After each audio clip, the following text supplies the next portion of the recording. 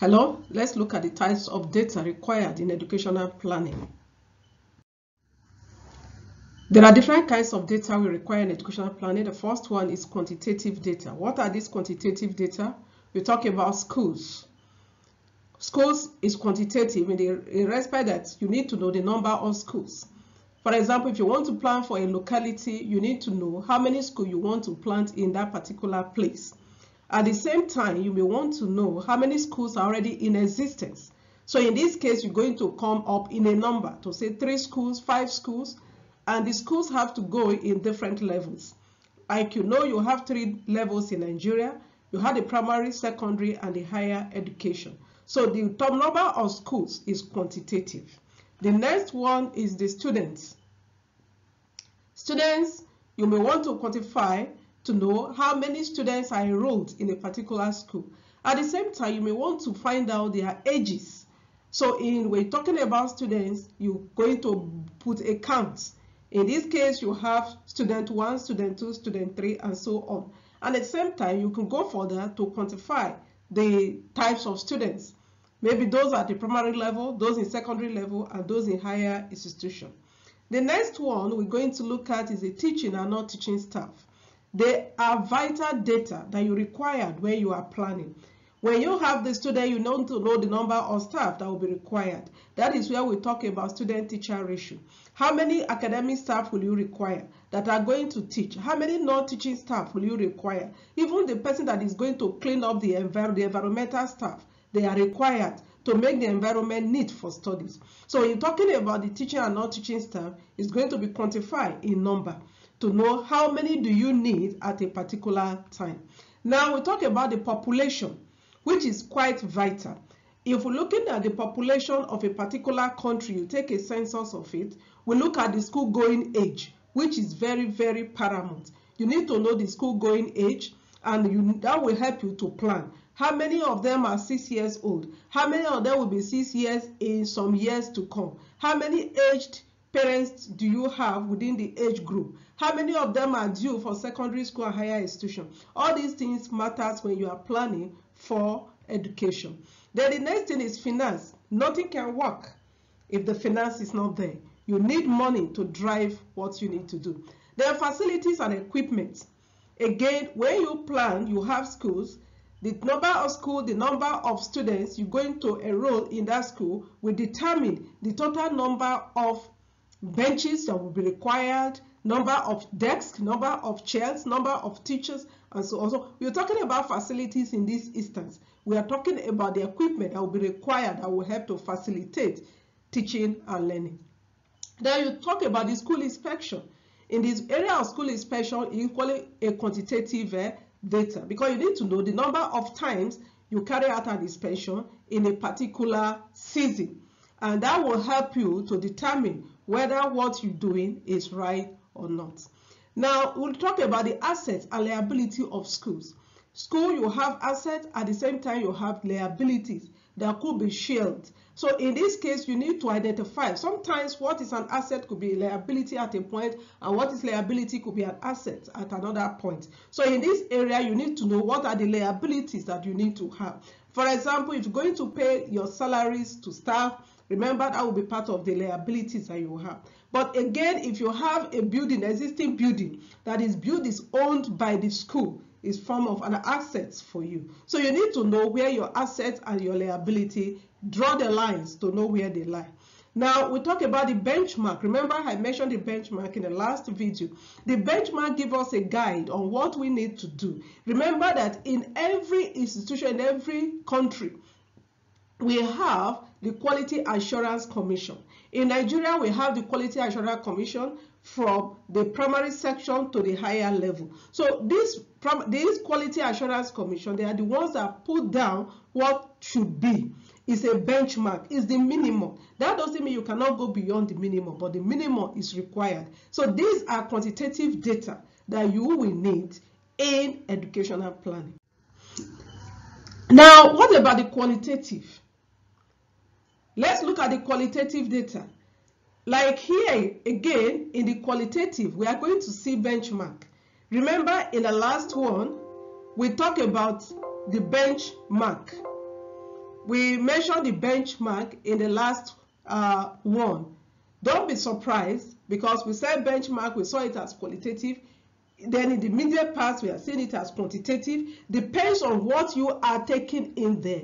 If you are taking it in the form that you are going to use figures to describe what is in there, it becomes quantitative. But if you are not using figures, you are picking the content that is entailed to help you measure what you are doing, it becomes qualitative. So let's look at the qualitative data here we have. We're looking at the vision. When you are planning, you don't plan, just randomly like that. No, there must be a purpose for your plan. There must be a need for your plan. So what are you planning for? There must be a vision of an organization, of an educational setting, of a nation. So what is the focus? You must know the focus. That focus is what will drive what you need in your planning. Then we're talking about the mission.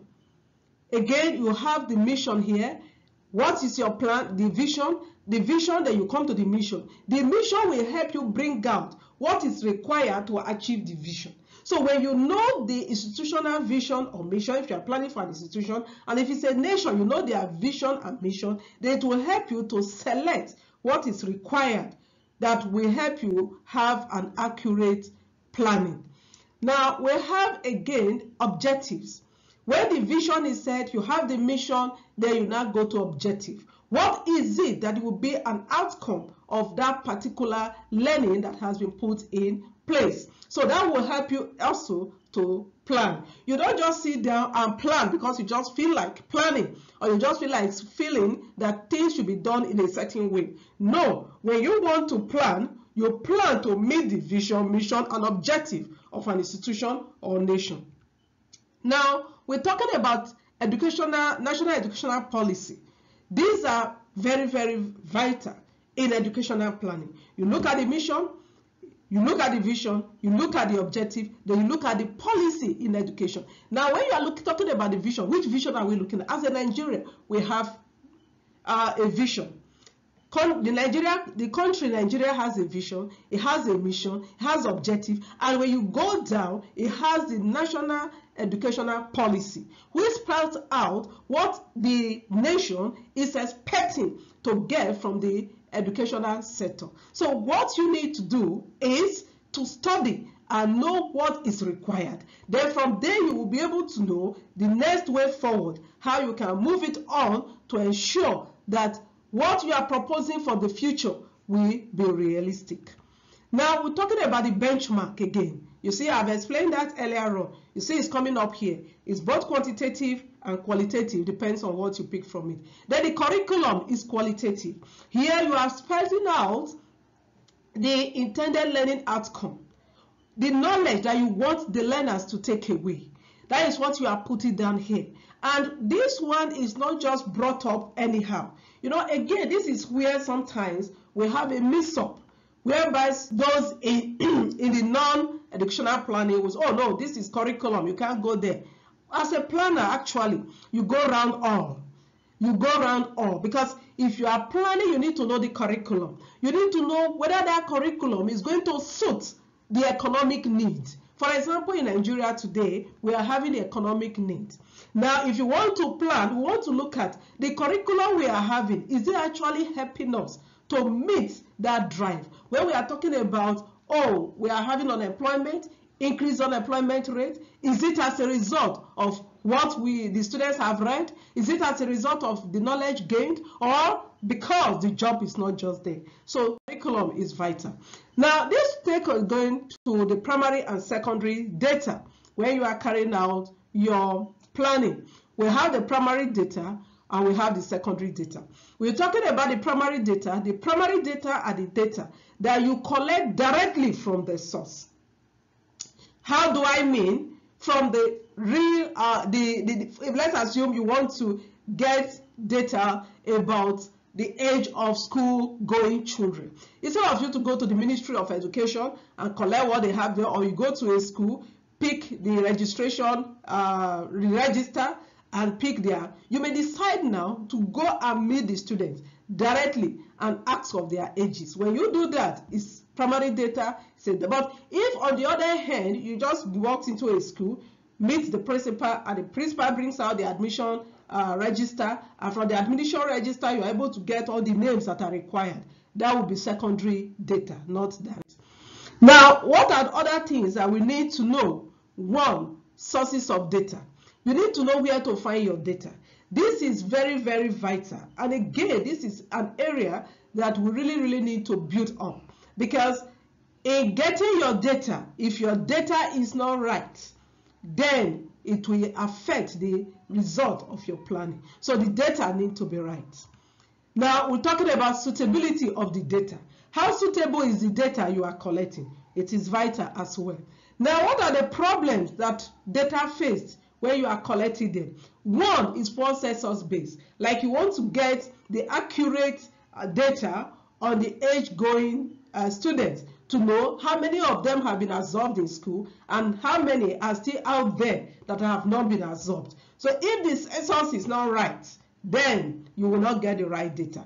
The fraudulent compilation of official record. Again, you see that if you get to some schools, some persons, they change figures because they feel the higher the number, the better for them on the money that will come in for them to run. But however, you discover when these are done, it's not giving the right information. And when the right information is not gotten, it affects the planning. And therefore, it will affect the general system in the nation. So it's not always good to tamper with records. But however, we still find this somehow around us. The secrecy attached to official documents. There are some data you will need to plan, but because of fear of the unknown, they will not release those data to you. And once the data are not released, you will not be able to plan the way you ought to plan. There's storage of incorrect data. Now, data has been falsified. Somebody else picked that data, put it somewhere. Anybody that comes, you need data, he releases it to you as a secondary data. In that case, when you plan with such data again, the planning will have some issue. Then inadequate funding. Yes, this is equally there, but again, you need money that can help you move around to collect your data, analyze your data before you can interpret and bring it to know. Now, having said this, let us look at what we can get out of it. I want you to visit a school again, or a unit in the Ministry of Education in charge of educational planning in the school, state, or nation. State the sources of their educational data. How are they getting their data? Find out. Because if it is not right, then it's affecting the policy too that will be taken. What were the challenges they encountered in collecting the data? Suggest ways the challenges can be overcome. Do this, and we'll meet on the discussion forum. Thank you.